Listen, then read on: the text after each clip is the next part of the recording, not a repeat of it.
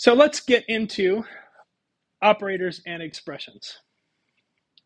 And I'm gonna give you a little math quiz here. Don't panic. Won't be super hard. But let's do some math with operators. Okay, so the operator that you are most familiar with so far is called the assignment operator. Basically, it says make something equal to something else. Make x, the variable x, equal to 3. So when I do this, x is now equal to 3. We also have the addition operator, which says, and combined with the assignment operator, x is equal to 3 plus 1. What does x equal? Come on, math whizzes. 4, right? 4. We have subtraction. What does x equal? 2. Yeah, you're getting it now.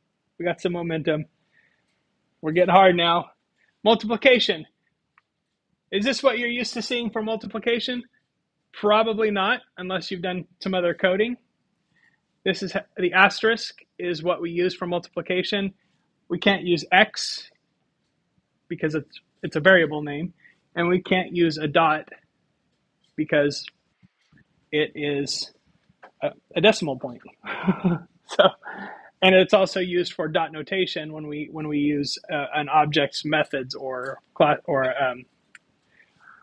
properties. So we have to use the asterisk. Multiplication, x is equal to what? Right here.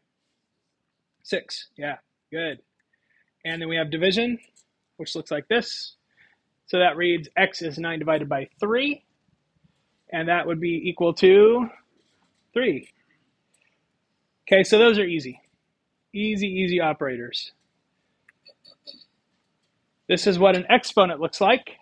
That reads x equals 2 to the power of 4. So x times x, 2 times 2 times 2 times 2. Or, what's the answer? 16. Okay, so exponents look like 2 asterisks together, no spaces between them.